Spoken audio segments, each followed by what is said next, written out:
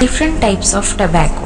Different geographies produce different types of plants of tobacco. The taste and the flavor of leaves are characteristic trademarks of different types. The process of curing also determines the type of tobacco. Here are some common types of the plant of tobacco. Number 1 is bright leaf tobacco. This is the most common type of tobacco used in cigarettes. This type is slowly heated to preserve flavor. It is highly aromatic with high sugar and nitrogen content. Number 2 is Burley.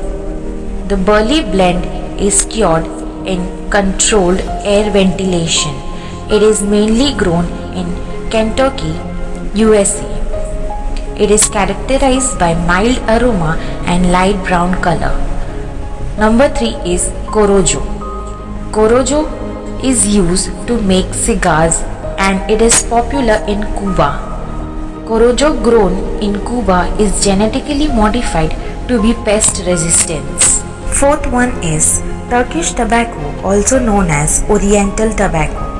Turkish tobacco is sun-dried leaves of the plants common in Mediterranean. Greece and Macedonia are the major cultivars of Turkish brand. Oriental tobacco has a mild flavor and low amount of nicotine. It is bit acidic in nature and produces smooth draws. The fifth one is Tuklo.